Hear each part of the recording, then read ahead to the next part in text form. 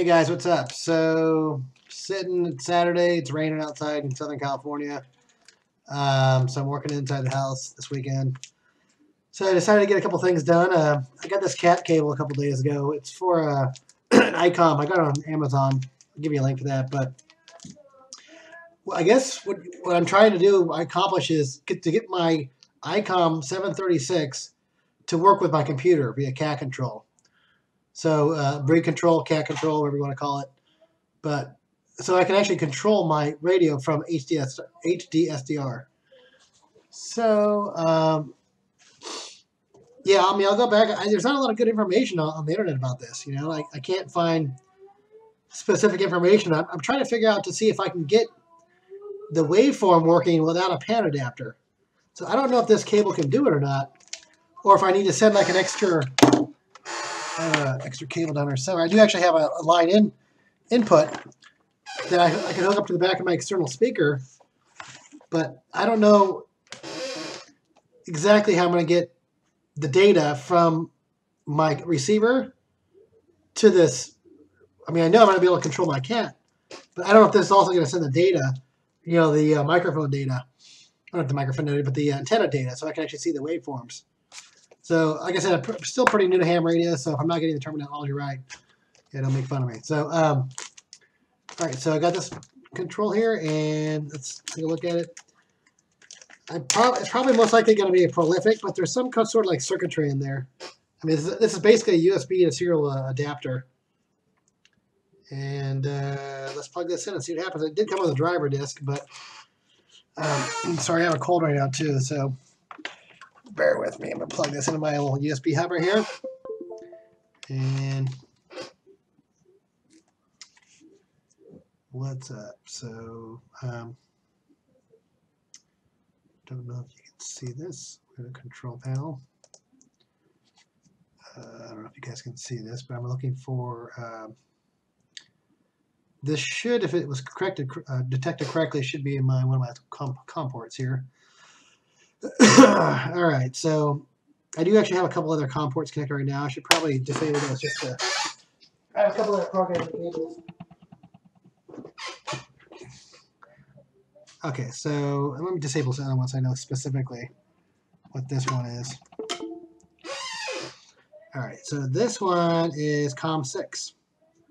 All right, so maybe I'll grab my video camera, and that way you can see my radio where I'm going to plug it into. So there's actually a cat, or it's called CW, a manual.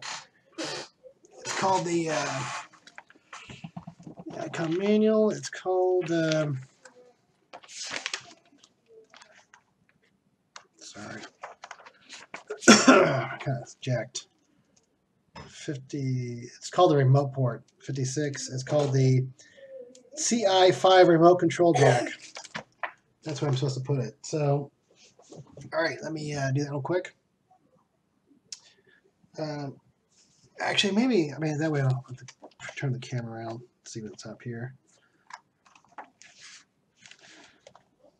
Oh, I'll do that too. Sorry, guys. Delay of game here. All right, let's go. All right, guys, not sure if you can see that, but that is the back of my radio. And this is my little 2.5 millimeter or 3.5 millimeter headphone jack here. And it's going to go into the remote port right there. Hopefully get some light. Right there, where it says remote. I'm going to flip a rack around. And by the way, that antenna switch actually works good. So I did that in the last video. I took the radio apart and fixed the antenna switch. But yeah, so far so good. We're working good. So now I want to see if I can get some computer control with this thing. So, all right, I'll be back. Go back to the computer. I just wanted to show you kind of like what you're really seeing. You know, like my 4 screens I'm looking at. So,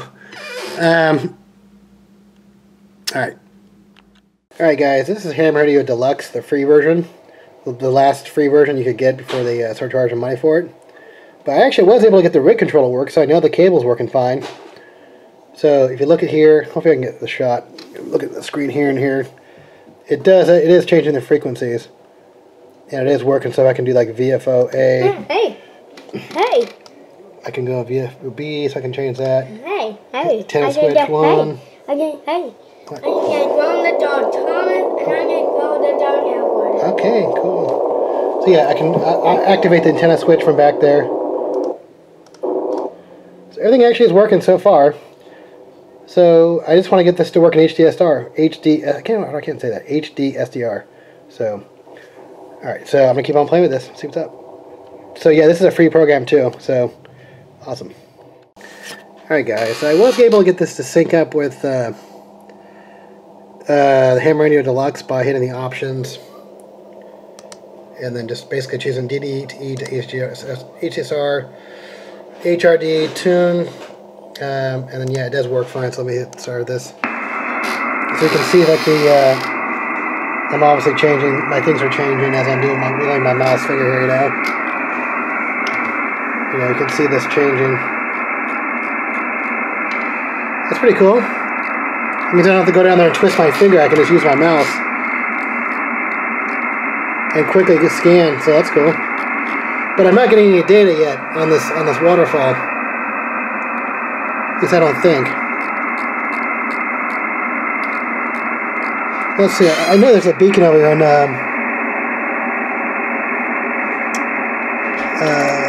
10 meter. This is it is, what is it? It's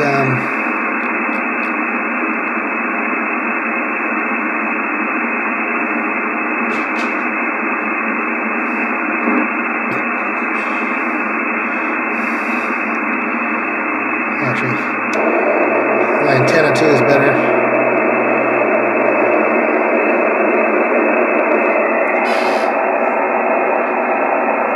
That's weird, it's not synced up here.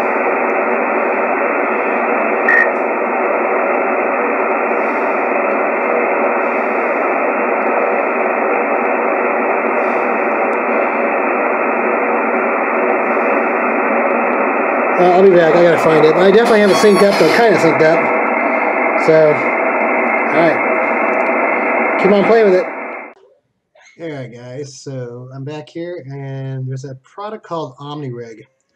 And it's actually a COM component, but it's a go-between a radio interface and like the software interface. So with HDSDR, I use this program here called omni-rig. Like I said, I've only been messing with this for a couple days, so I'm just kind of reading stuff and trying to figure it out. So, but it does support my radio, or at least very similar to it. The IC-738 is basically the same as the IC-736. It just mine actually has a built-in power supply, and the other one didn't. So, all right. So I've already actually downloaded omni-rig and installed it, and you basically just install the software, and it's pretty basic to configure. So I don't know if it's in here or not, but omni-rig, and then you can just do omni-rig, and brings up in your COM port settings. I already have my radio selected, so I was reading I was watching a different video, and some guy had changed the RTS to low to make it to work right. So, but I'm just going to do the default settings and see if that works, and see what happens here. So, all right, let's try this. He's not faster. He's not faster. All right, guys. Not sure if you can hear that, but I was able to get it to go with just the omni-rig and not with the HRD interface. So let me show you this real quick and stop it. So for my radio, what worked is, let me show you this real quick. Sorry. Options, and then went down to omni-rig setup. And for me, I had to go down to a baud rate of 1200 to make it work. So these are my settings right here, and that's what actually worked for my radio. It's Icom IC-736, 738. But yeah, I'm glad I didn't have to actually use the extra piece of software, having HRD or Ham Radio Deluxe running in the background to make it work. All right, so let's start this thing now.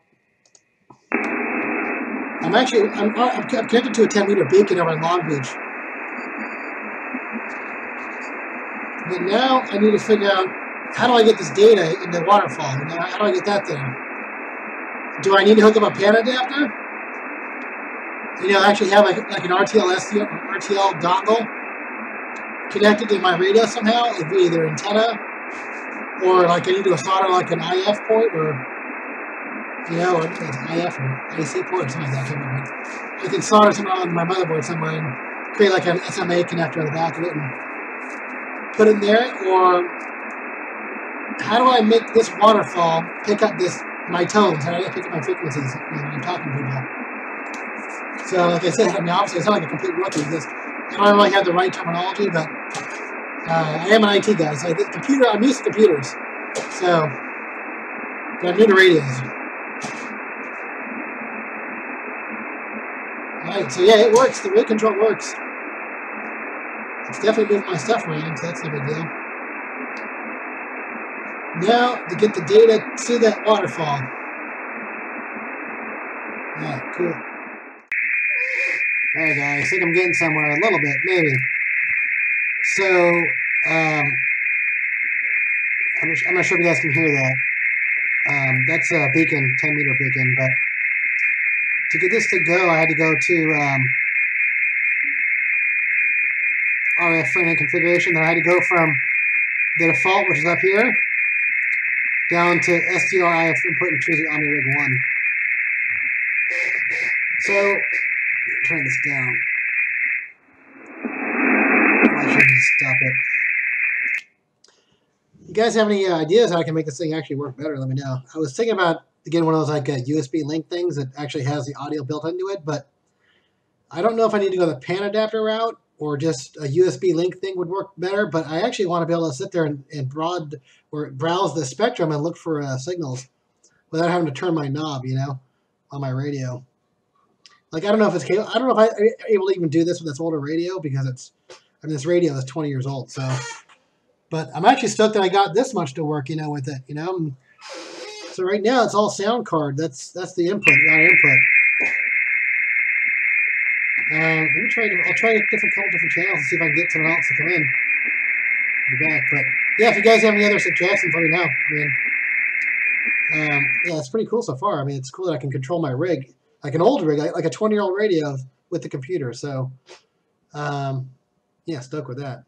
Because actually, me and my wife got a cabin, so I'm actually going to be having I'm going to build a ham shack up in my little cabin area, you know, with the radios up there, and I'm going to be able to communicate, hopefully, back and forth with the from the beach to the mountains. So, all right, guys, let me know. I'm kind of sick, but hopefully I wasn't babbling too much. But yeah, still trying to figure it out. So that's cool. So later, guys. Awesome.